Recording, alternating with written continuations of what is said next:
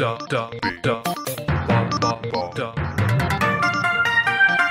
Holy Tales. Hello, my name is Tubby. I live here in this wonderful library and I love to eat books. I live here with my friends Gumbo and Freckles. Gumbo, Freckles, come out, wherever you are. Over there, on that great book, is Grand Old Holy. She is really old and wise and tells us wonderful stories when she is awake, that is. Oh, and we love to sing.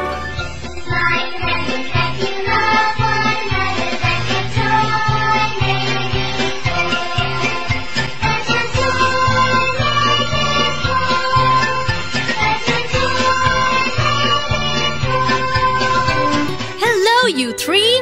I have been waiting for you today, you know. Hello there, Holy. Sorry we are late. Freckles had to do her hair.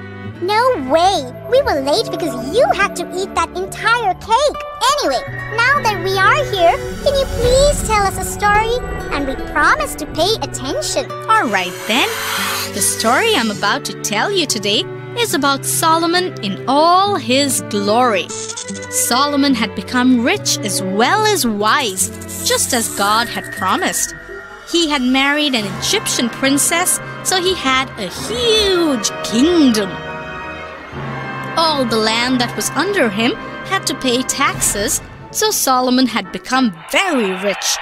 He had a big army of almost 1,400 chariots and 12,000 horses. Ships from his kingdom sailed down to the Red Sea for trade and brought back spices, gold, ivory, and exotic birds.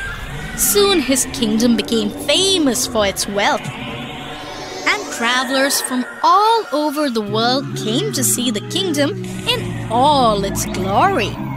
Solomon decided to build himself a grand palace in Jerusalem.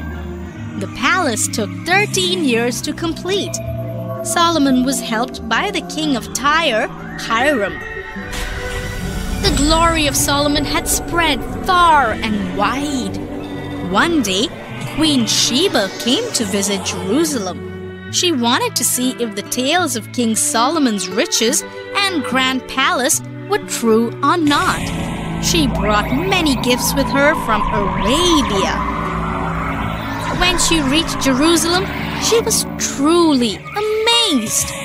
There was peace and prosperity in the promised land during Solomon's reign. She said, "Thank God for giving you so much.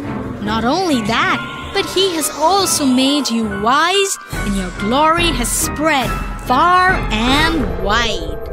Jerusalem is indeed the promised land, as people call it. I hope you listened carefully, children. My question is, where did Queen Sheba come from? Oh, I know. Queen Sheba came from Arabia, right? Yes, Tubby, that is right. Very good. Hope you love the story. Till next time, bye-bye.